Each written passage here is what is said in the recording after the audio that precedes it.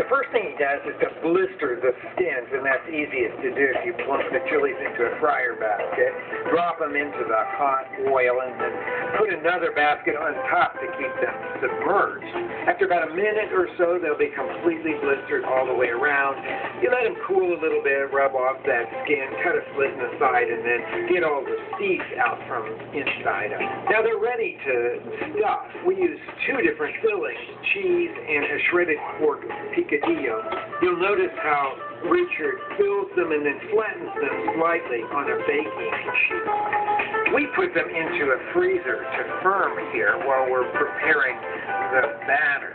Now the first thing Richard's doing is to beat egg whites with a good pinch of salt until they hold very stiff teeth.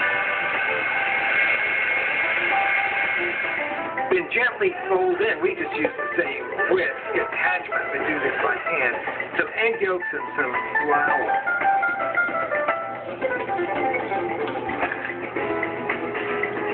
And when the chilies are firm, take them out of the freezer, dip them thoroughly through the batter, and then lay them into that hot oil. It's easiest if you'll dip them in on both sides so you start to cook the batter on both sides at the same time. Baste them gently with a little bit of oil. Turn them after 3 or 4 minutes. They'll be golden and beautiful. Perfect served over a brothy roasted tomato sauce with a fresh garnish like sunflower sprouts.